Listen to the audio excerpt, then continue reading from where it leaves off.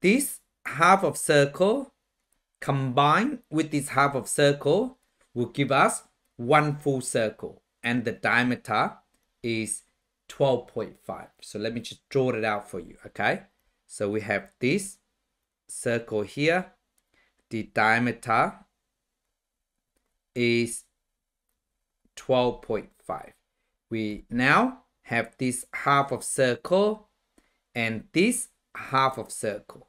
So combined will give me a circle as well. So let me just draw it out. So we add another circle, circumference of this, okay?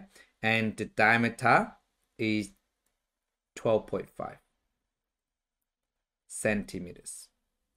This is centimeters. So this means that we have two circles and both are the same.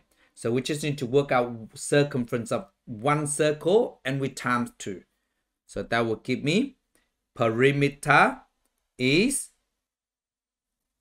pi d, and we times 2 because 2 circles, and the diameter is 12.5. So pi times 12.5 times 2.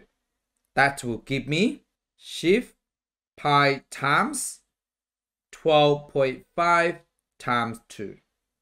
There you go. Of course, you can do one circle and work out the other circle. You add them up, okay? But this is just quicker, that's all. So 78.5 because the number after 5 is 3, so less than 5. So 78.5. 78.5 centimeters. So there you go.